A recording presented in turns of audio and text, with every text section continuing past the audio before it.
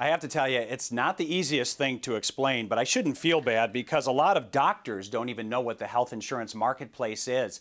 So all this week on NBC 15 News at 6, we're going to try to educate you a bit, bring you up to speed, and tell you why the marketplace on October 1st is so important to hundreds of thousands of viewers in our area when it comes to their health care.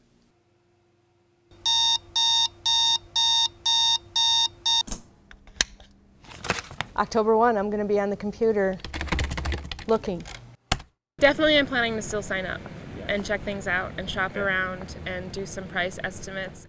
For hundreds of thousands of Wisconsinites, maybe even you, October 1st is a big day. Little sticker. Generating big questions about something called the online health insurance marketplace, or the exchanges. The number one question is, what's it going to cost? What's the coverage going to be?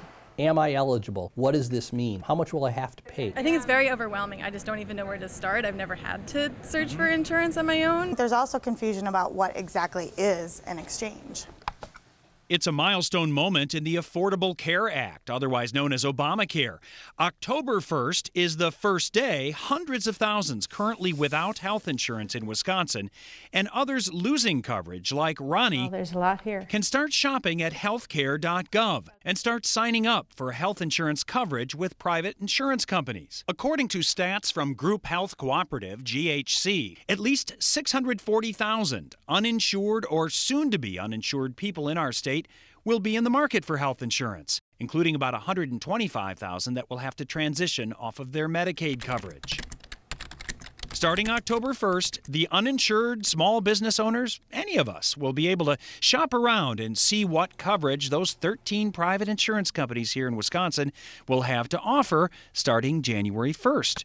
You'll find out what plans will cost and if you can maybe even get some help from the government paying for the coverage being sold there. And you'll see what the fines are for not getting coverage. According to GHC, more than half of us living in Dane County actually would qualify for federal subsidies, be able to get help paying for the coverage we buy through the insurance marketplace. The fact of the matter is there are a lot of people who don't have access to insurance through their employer, and as a result, haven't even ever had the opportunity to shop for insurance.